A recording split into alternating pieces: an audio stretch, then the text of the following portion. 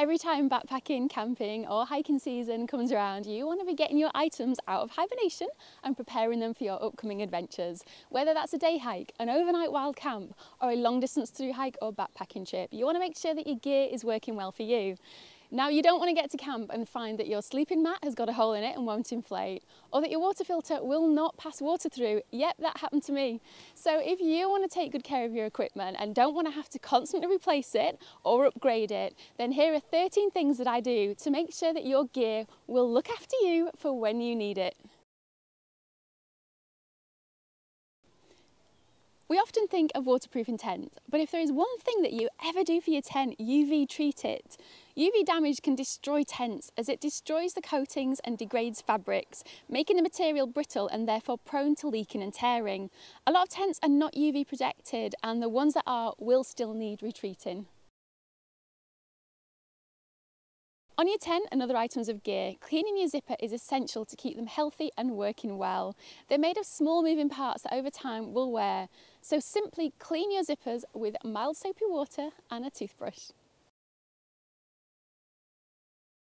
It is so easy to lose a tent stake, so have a recount before heading out to make sure you've got the correct number for your shelter, adding in spare just to be on the safe side.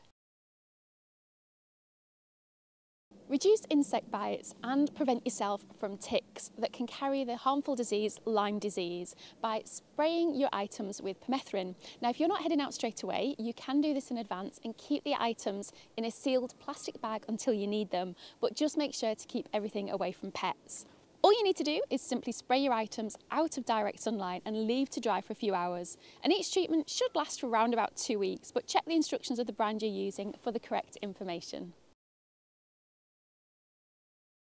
When your water filter has been in storage, it can often dry out and need a little rejuvenation, so ensure to backflush it before you head out with warm water. You might even need to soak it in hot water for a while if it's a little bit stubborn.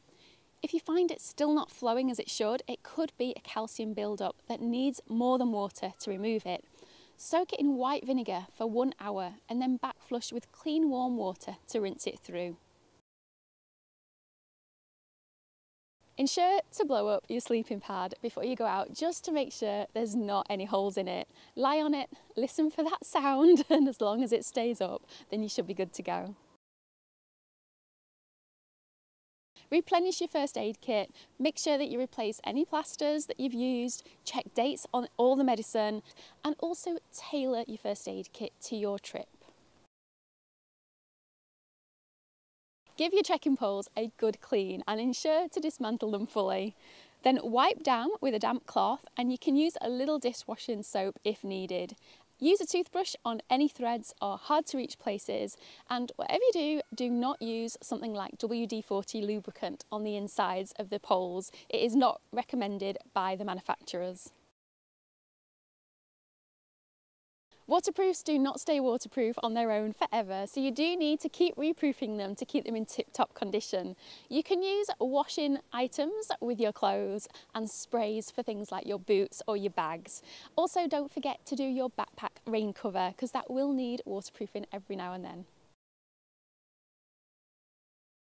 It's a great idea to make sure that your stove is working before you head out. You just never know, before you head out, something might have happened to it in storage. You can also give it a clean. You can immerse the burner head into warm water, but do not go as deep as the ignition because it will ruin the stove. So just do the burner head if it is very dirty and needs a little bit of a soak. And then it's just a matter of getting a toothbrush or a rag and wiping it down.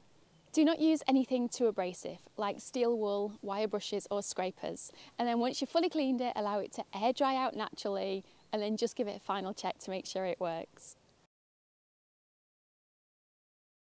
Check your fuel canisters before you go out to make sure that you're taking the full ones and not some partially empty ones or some very empty ones. If you're just going out for an overnighter and want to know how much fuel is left in your canister, then some of them do have a handy little mark on them, which you should be able to see there. So you can see if you float it in water, wherever it goes up to, it will show you how full it is. If you have one that hasn't got those markers on, it is relatively easy to do it yourself. All you need is a full fuel canister and an empty one.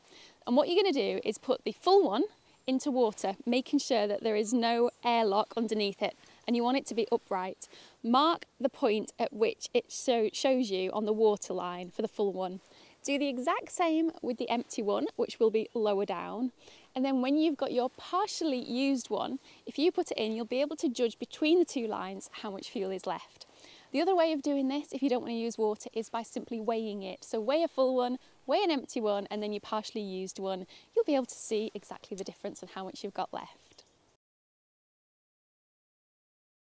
Check all your gear just to make sure that nothing has got any tears in it or any holes, such as your sleeping bag, your tent, your backpack, specifically the straps at the top, any waterproof bags. Make sure nothing's got holes in it, everything's working accordingly, and fix it if you need it. And finally, it's just a matter of recharging all your items up. Make sure that your power bank has got full charge and everything else that you're taking with you is fully charged. Replace any batteries and also put in a few spares just in case. And you should be good to go. I hope this video has been helpful. If it has, don't forget to give me a like, subscribe to my channel, not forgetting to turn on the bell notifications to keep you posted when I upload videos. And if you want to support me further, I am over on Patreon. I will put the details along here for you, so you can sign up there for further content from me and just to support this channel even further. I would really appreciate it. Until next time, goodbye.